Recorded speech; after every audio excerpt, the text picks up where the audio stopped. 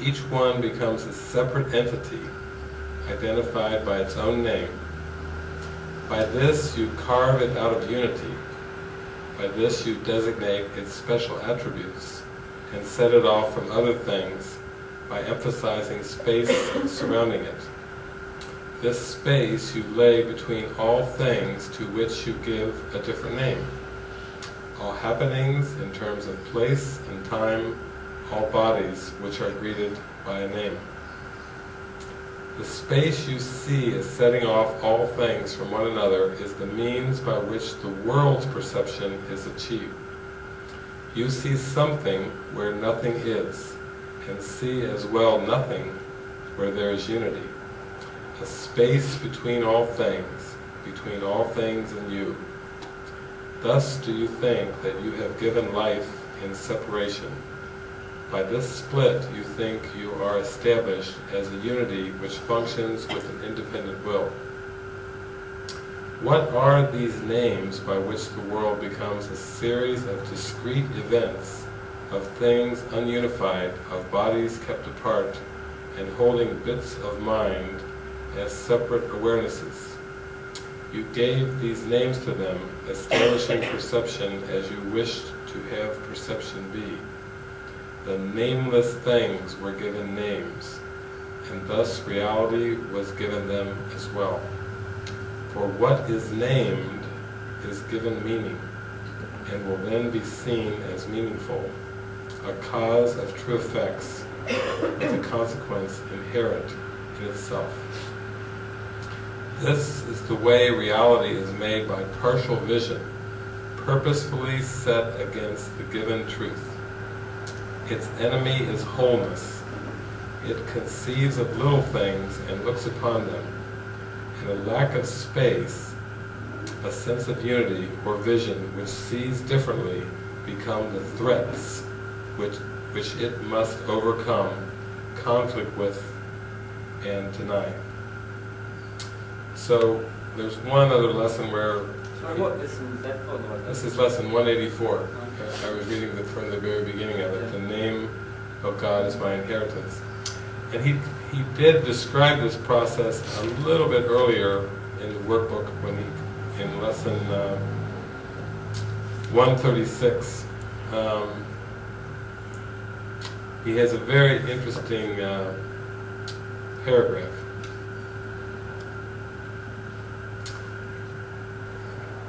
He says,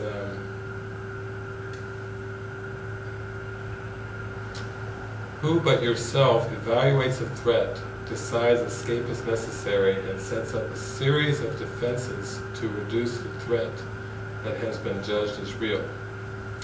All this cannot be done unconsciously, but afterwards your plan requires that you must forget you made it, so it seems to be external to your own intent, a happening beyond your state of mind, an outcome with a real effect on you instead of one effected by yourself. It is this quick forgetting of the part you play in making your, quote, reality, which makes defenses seem to be beyond your own control. But what you have forgotten can be remembered, given willingness to reconsider the decision, which is doubly shielded by oblivion. Your not remembering is but the sign that this decision still remains in force as far as your desires are concerned. Then, one paragraph later, he starts in with this thing. He says, when parts are wrested from the whole and seen as separate, and wholes within themselves, they become symbols standing for attack upon the whole, successful in effect and never to be seen as whole again. And you have forgotten that they stand but for your own decision of what should be real, to take the place of what is real. So it's this part-whole issue that we started to talk about the other day. So, you know, when you think about some of the little books that you're reading when you're little, something like you're just beginning to learn how to read, and you read one of these very elementary books, the boy ran across the street. It's a pretty simple sentence, very basic, but there's a lot of elements of complexity in that sentence. The boy ran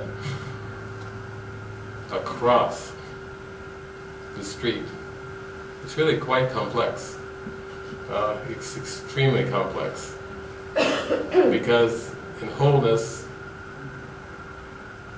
the, what the is a word that kind of emphasizes the, what follows the man, the boy, the girl, the ball, the boy.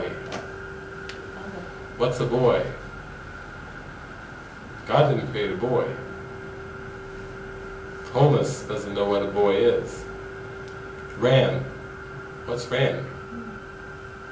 Across. What's across? The, again that word, the. Street. The boy ran across the street. So, when we start off to try to really go into what forgiveness is about, and we say, okay, hypothetical situation.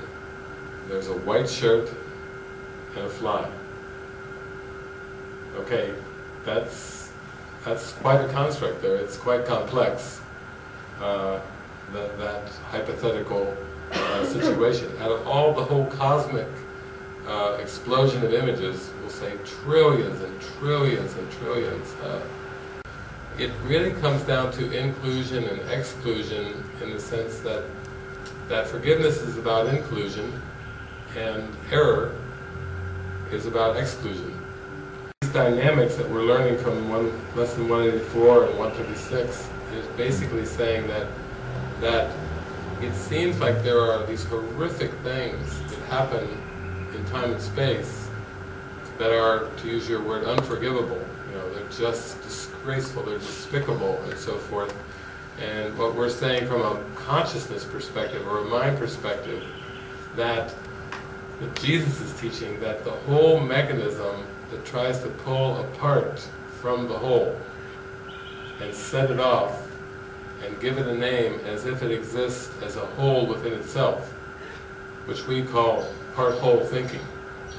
Even when we use the hologram analogy, we can say a hologram, the thing about a hologram is that each individual image contains the whole. We say that the part in a hologram contains the whole. And what this is doing, in terms of really getting to the core of things, is seeing that, as long as I have a perceptual problem, and I think that the parts exist in and of themselves as wholes in and of themselves, with properties, be it a fly or a blue bottle cap. But this is what the ego is defending. It's saying, this has existence, and it's terrified of wholeness, which would seem to wipe it out. And this is when we get down to the real depths of forgiveness. Set it off, we were just reading, set it off by a name, by time and space. Where does it exist in the coordinates of the cosmos? This, we'll give it a name, bottle cap. We'll give it a texture, plastic. We'll give it a color, blue. We'll give it a coordinate. This blue bottle cap exists in Noosaville, Australia. So you might say that if you can say, if like Simon's saying, I don't get it, oh, that's not a surprising thing. I mean, I've done these talks hundreds of times. Krishnamurti did it decade after decade on continent after continent, describing the same essence, but I just want to let you ahead of time, this is going way down the rabbit hole.